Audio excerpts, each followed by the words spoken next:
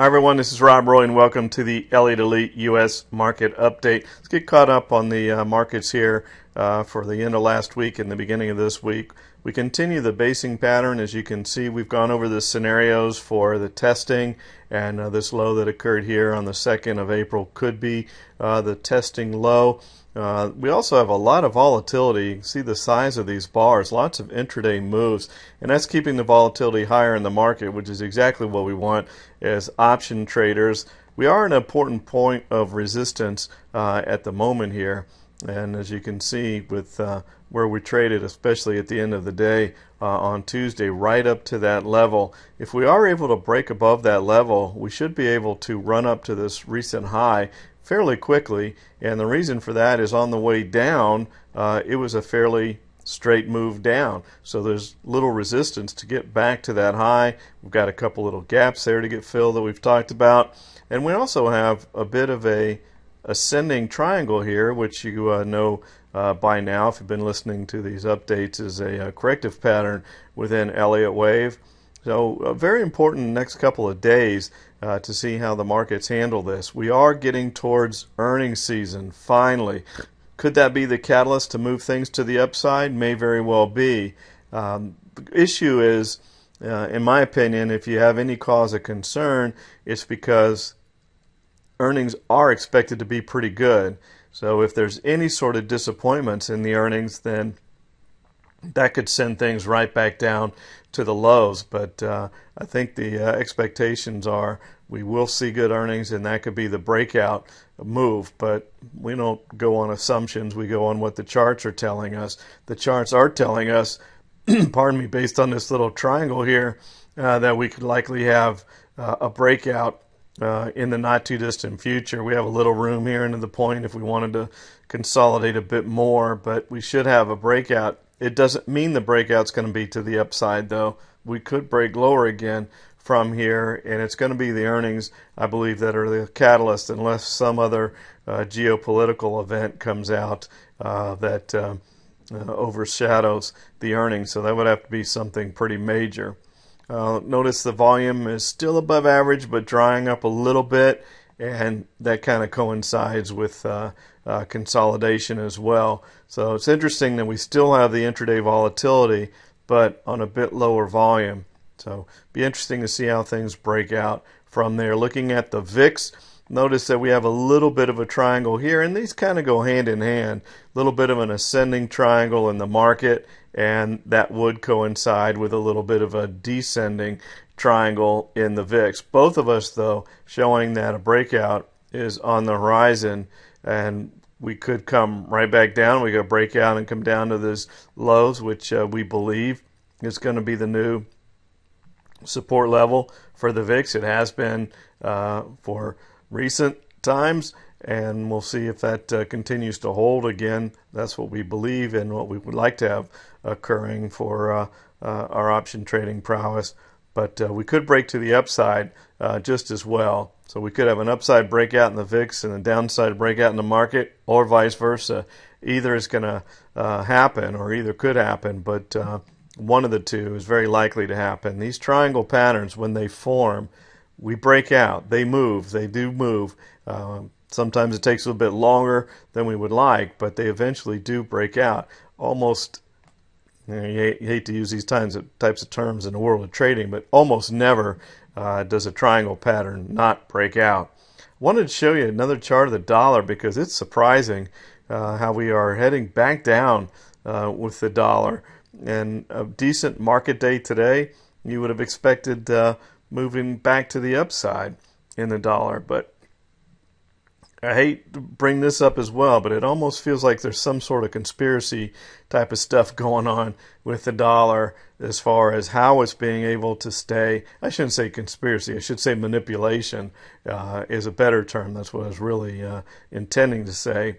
Due to the fact that we just can't seem to get any traction on moving the dollar back to the upside, unless that's portraying that, hey, you know, the economy's not as good as we think it is. Earnings are not going to be as good as expectations. Is that a signal?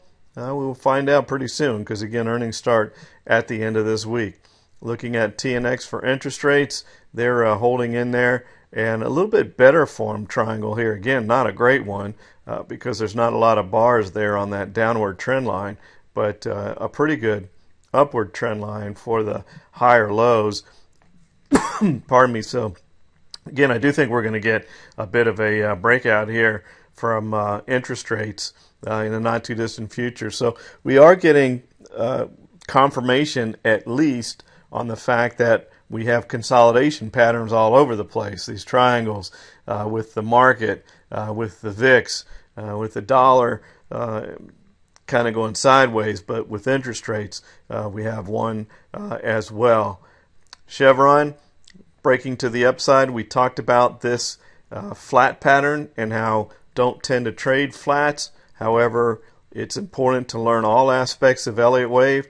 We want to educate you on every piece of Elliott Wave, and as I've said numerous times, there's no better tool for that than Integrated Investor or Profit Source. They're the best out there by far. And here was our flat pattern. Came back down towards those lows, and then we're breaking to the upside, and that newest of our case study trades is doing extremely well, and if we can break out from here, then we could be off to the races. I wanted to show you a chart after looking at this of the XLE, which is an ETF for the energy sector, and it'll show you that it is also consolidating, and look at that breakout, even a larger breakout than just in Chevron itself.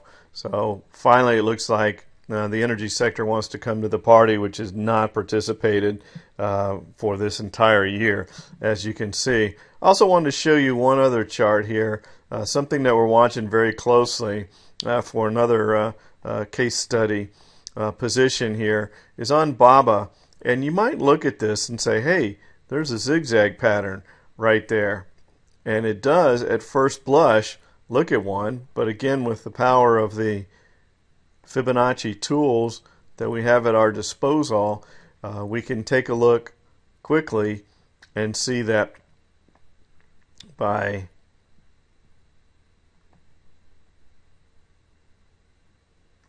putting on the Fib retracement tool, let me take off these other trend lines so that we can see this just a little bit clearer. Look, we came right down to the 78.6% level, and remember that nullifies the zigzag. So 78.6%, we touched the line. As I've mentioned over and over again, you need to hit these lines for it to count, and it did. And then let's look at the Fib extension tool and see how far we extended, and you can see that we would have gone up to 100% from there, but that's not where we trade from. We trade from the 61.8. So we would not have gone up and reached our target. We would have had a failed C wave on the zigzag pattern because you only trade zigzags with the 61.8% correction. 78.6% nullifies it. It cancels out the zigzag pattern, and it shows that it would not have been one that reached its target. It still moved to the upside. It still would have been a nice gain had you gone in at 61.8%, but the pattern didn't fulfill itself, and I prefer to look for situations where we're going to get a fulfillment in the pattern, especially if we're using an out-of-the-money butterfly, whatever. It's the difference between a smaller amount of profit and a very large potential profit in a position. Now let me get this stuff off, and then we'll also note that we had a jump up today on BABA, a gap up, so maybe that'll get filled rather quickly. And then we also have a gap higher here. Really like the looks of how this chart is basing here. So with the failed zigzag pattern, what do you expect to happen? You come right down to the beginning of the A wave. And this is where that A wave would have started before it was nullified by that 78.6% correction. So what do? We come right back there and we regroup and we start over. That is classic Elliott Wave technical workings. And what I see here is this gap right there at the 160 level. Boy, wouldn't it be nice if we could get this to come down and fill that gap after all that sideways support being built around 170. We break that out, scare the heck out of everybody, come down, test that 160 level, fill the gap. That could be an incredible entry to the upside on BABA. But we're going to wait and see.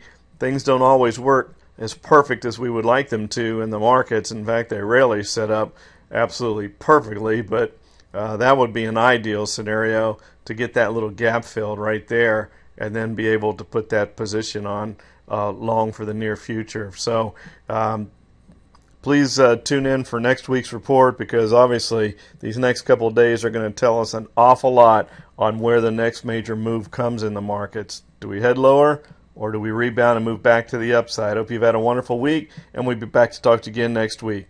Take care, everybody.